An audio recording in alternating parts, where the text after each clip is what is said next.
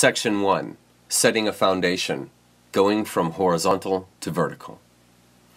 I will never forget hearing a mystic say, quote, "Life never stops, it never lets up. It's everywhere, all the time, constantly moving," end quote. Life is not safe because nature is not predictable, and how could it be otherwise? It never has been and it never will be. The wind can push the sailboat just as easily as it will tear it to shreds.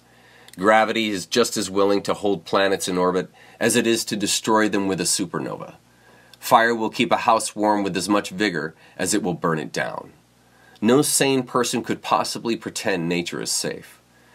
Life and death are ubiquitous. The only appropriate approach is to trust and risk life's unsafeness, its insecurity, just as we must trust our own unlimited potentials. Alan Watts puts it well in his book, The Wisdom of Insecurity. Quote, "It must be obvious from the start that there is a contradiction in wanting to be perfectly secure in a universe whose very nature is momentariness and fluidity." End quote. Truth rests right on the edge of what can be handled now, because truth is excruciating and risky. Truth cannot be fully contained in the mind. It can only be known in portions experienced in moments. This is why the now is so important. Nature, what we are and what everything is, cannot be known finally, because nature is past any conceptualizing of it. There is no beginning and no end. Nature simply is.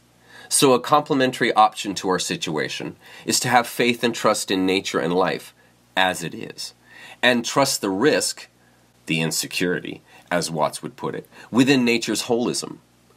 Holism includes uncomfortable aspects like insecurity, anxiety, fear, and death. All of these must be accorded and transformed into assets to help us understand the impossibility that we are and that everything is.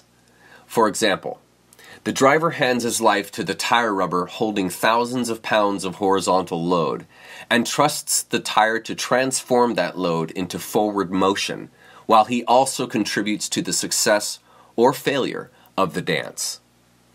In the same way, the one who wishes to know the truth in life fearlessly participates in transforming horizontal pressure, i.e. insecurity, anxiety, fear, and death, into vertical attitudes of love, compassion, higher consciousness, and deeper awareness. This is the way we take the pains of material life and transmogrify those experiences into rapture, because pain brings an understanding otherwise unavailable. This offers fulfillment in a way that cannot be taught, imagined, or inherited. To come into awareness of what cannot be taught or imagined is the state of rapture, and rapture is the dance which quenches fear and desire. Rapture elucidates what we do not understand and transforms anxiety into laughter. Rapture is not based on belief in anything or assurance of anything. It is coaxed with trust, risk, and participation. This exactly is the awareness Alan Watts was pointing towards. If we resist the endless change and insecurity that life is, by attempting to cling to it, we kill any hope for greater awareness.